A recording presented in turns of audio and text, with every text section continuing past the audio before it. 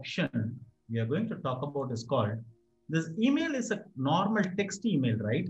But when you want to send a good email notifications, you want to send up something with the better HTML format or something like that. Okay. In that, you want to pass it on some variables. Okay. So that is where we are going to use a email templates for this. Okay. So if you go to your GitHub, there will be a email hyphen template dot sorry HTML dot template. So this is a well formatted email. Let's see how this email is going to work like. Okay. Here, let me explain. So this is the style of my this is the HTML style for my email. Okay. And in that, I'm going to write some of the custom variables. Okay. There are two variables I'm defining here. One is called name and another one is called the sest. Okay. This is nothing but the, I will just print my time zone here. Okay. And there I'm going to form the build result. Okay. So when the build result is completed, I want this to be used. Okay. And like that, when the build result is other thing, I'm going to have something like this. Okay. So this is a sample HTML template which has been written. Okay. And in that, it is going to attach the artifact and all those steps. Okay. So it will have a link for that. Okay. And then it will have the Maven artifact and all those things. It will be there. And for JUnit test results also, I'm just doing that. So let's see how this HTML. So we will use this using this template. Let's publish the result for the declarative pipeline. Okay. So this file is already in the repo. Okay. We will use this template to send the email notification. So let's take the declarative pipeline and then we will use this file.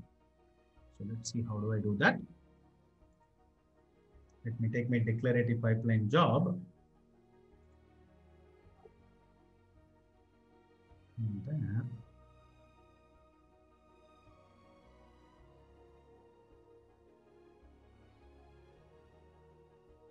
this is here. So let's directly write it here. So Jenkins file is here. Okay. So first, let me update the webhook URL. I may need to update that because I'm going to change that. So let's go to the GitHub settings, update the webhook URL to the latest one. This is the new IP. Edit.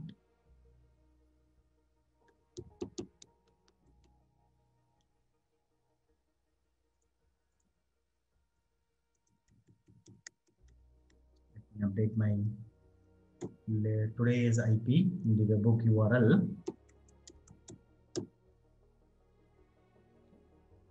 Webhook. And then in the Jenkins file,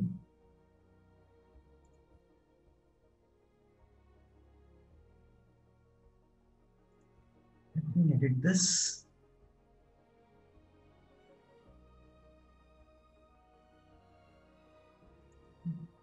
So I can write another stage.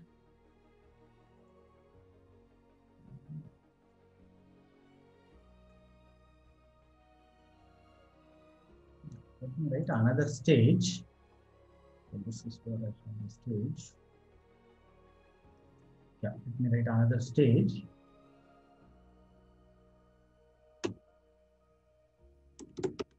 Stage, let me call it as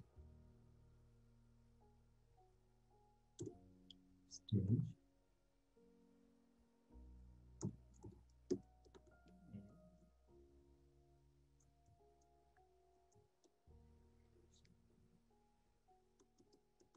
Steps.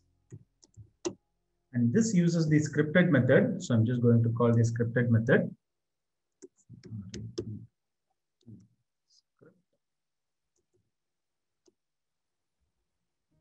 There. I have two variables, right? Let me populate values for that variables. So first, let me write a value for the sest. So let me use time zone dot get time zone I'm just writing the value, and let me define the. So this is scripted. I need to define the variable. So define syst is equal to new date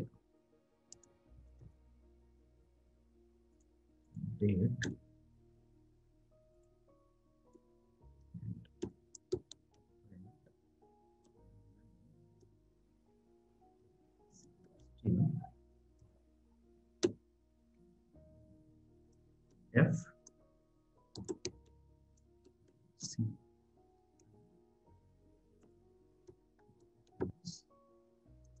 This is where I'm defining my mail recipients.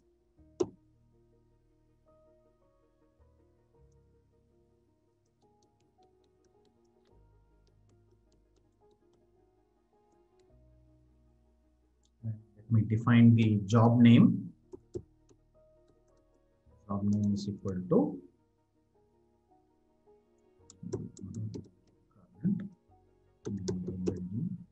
dot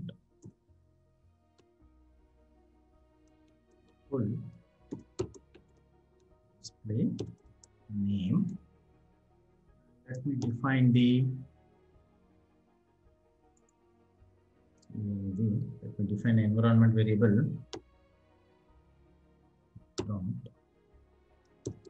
name equal to Jenkins and dot cbst equal to, let me get this variable syst.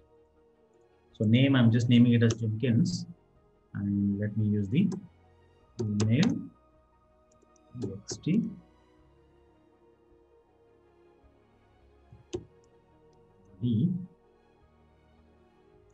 So that, so I'm going to use the variable inside that.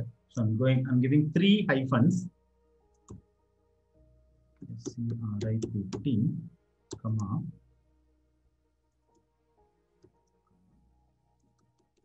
template equal to email -html. The file I'm going to refer, email -html dot template.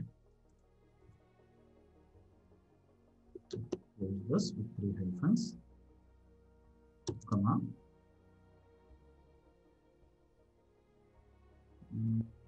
Give them the next line. I'm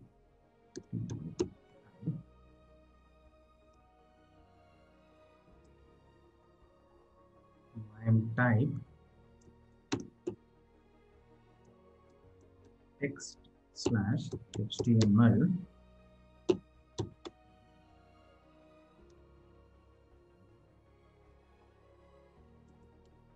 subject is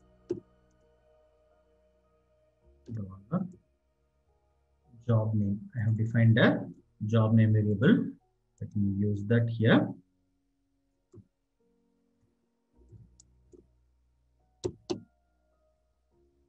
And $,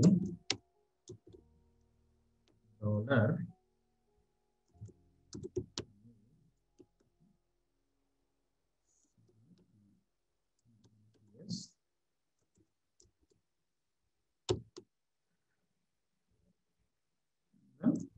I can also define my reply to template. Reply to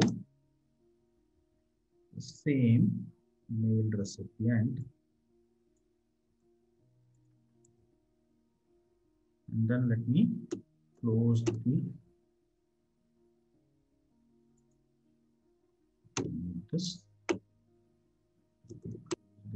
bracket.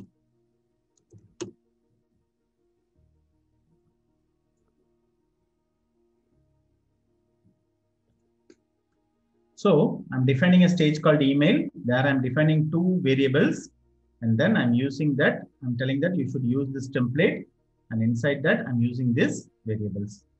So let me commit and see what is happening. This should have been started now. 13. I should see a 14 is starting.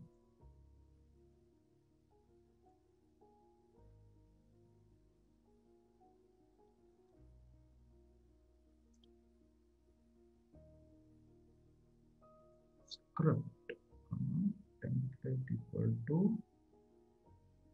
email html.template.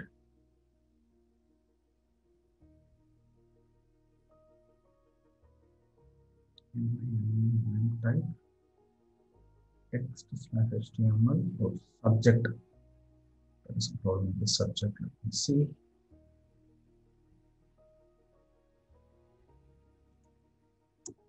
Subject. See.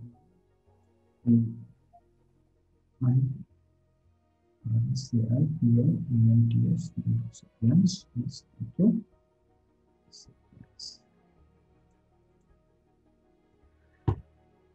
So let me commit it and see. I'm missing a colon in the body.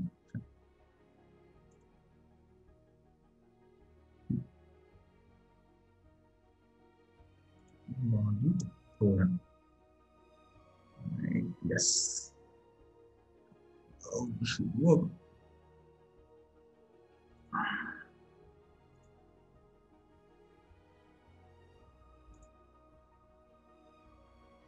That's working fine.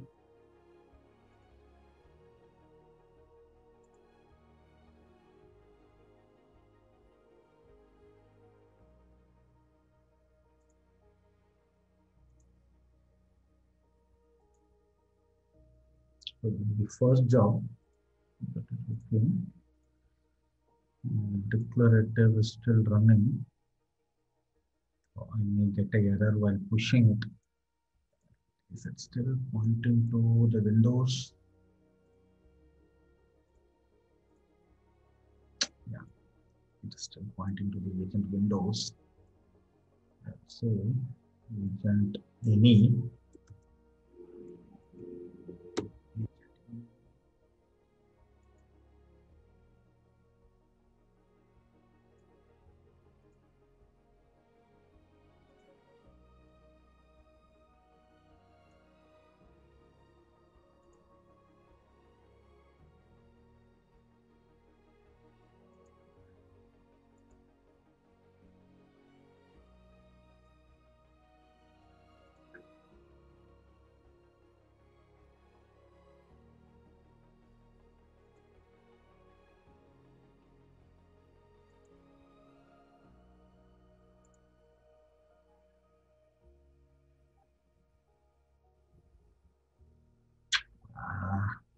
Shit.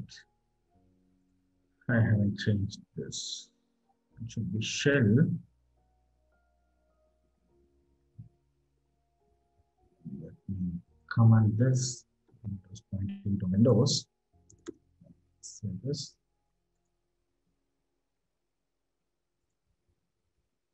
And I should also do one more change. I need to update the latest IP where it is pushing that, right? And Jenkins. And configure system.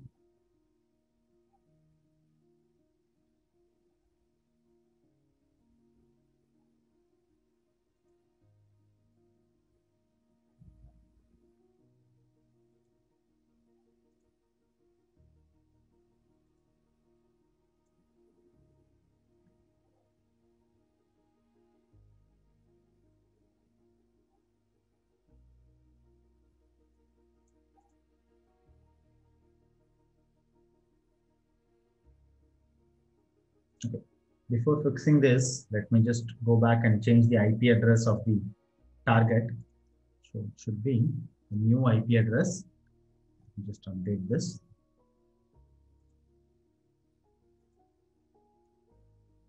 Save. Where it is complaining about we should have full display name. Oh, display spelling mistake.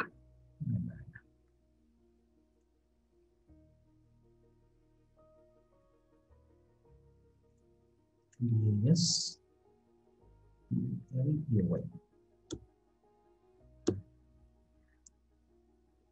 Full display name.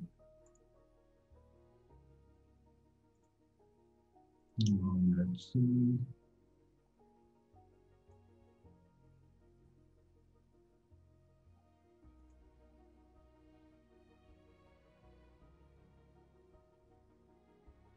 I should have received a couple of emails just from the other job which we created with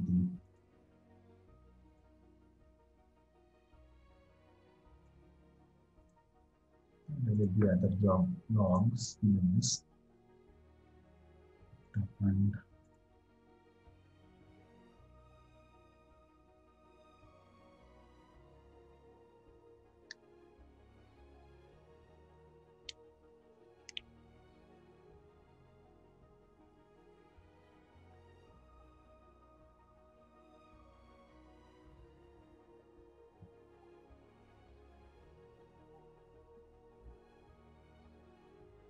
get variable. No such property. Jenkins for class. Which one it is missing? Just check that once.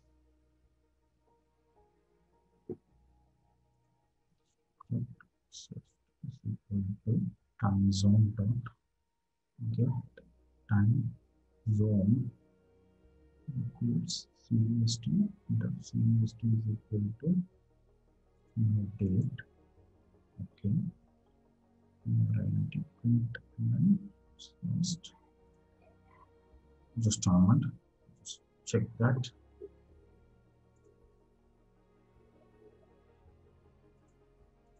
Line 2. Line 2.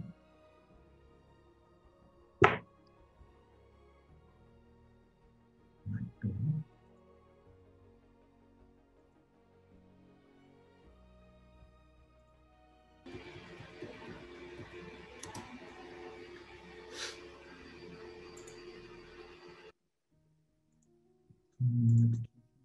It's a single line. Let me just check that.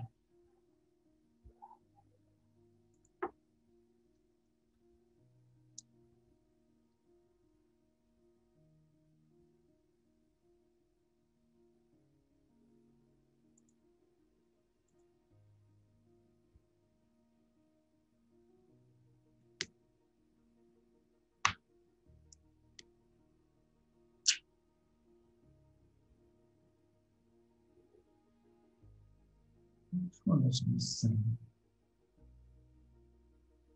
Let me just check, is there any plugin missing for this?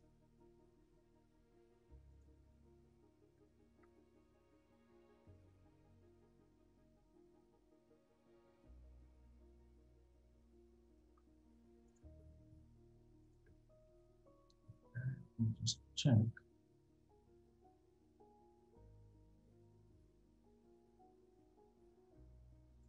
Oh, it's my bad. I never had a value for the name. That is the reason. Oh, it's my bad. So let me do one thing. Let me include a name variable. Okay, this is my bad. This project is parameterized and parameter, string parameter, and name default value is test. Let me use this.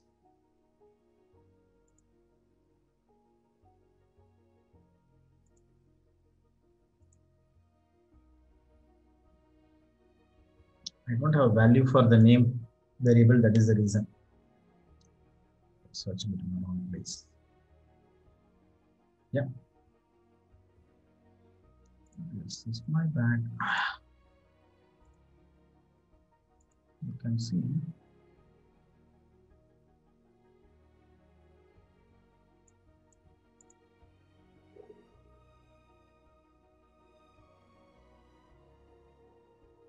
Yeah. So this is expected. So basically, I should have a variable called name. I should have set up a value for that. Okay. I haven't set up the value for it. That is the reason it was complaining, saying that no value for the name variable. Okay. When I run this, I'm getting a error saying that there is a exception raised during template rendering, failed to parse the template. Okay.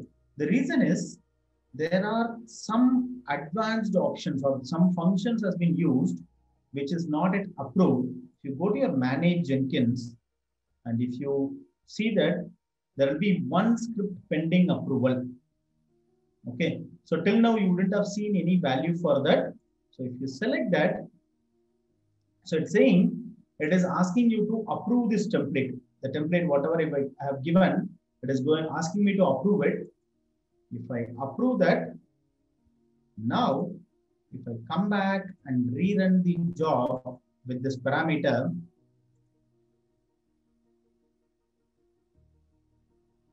this time I should get a proper email.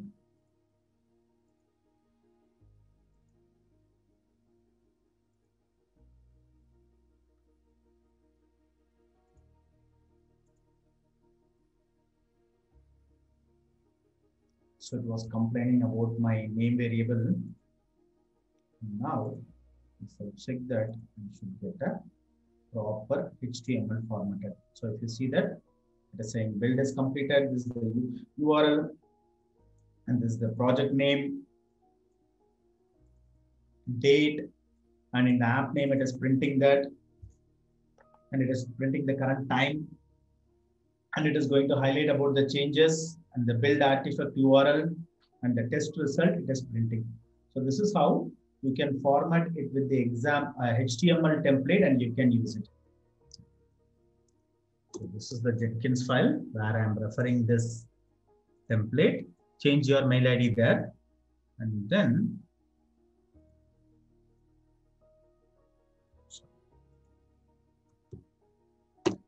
in the job, define a variable called string parameter called name and put some value. That value is getting printed there. And once it is done, you will get a email with error. Then go to your in-process script approval. You have to approve this template to be used within the Jenkins. So this is how I can send an email with the customized HTML template rather than the default one.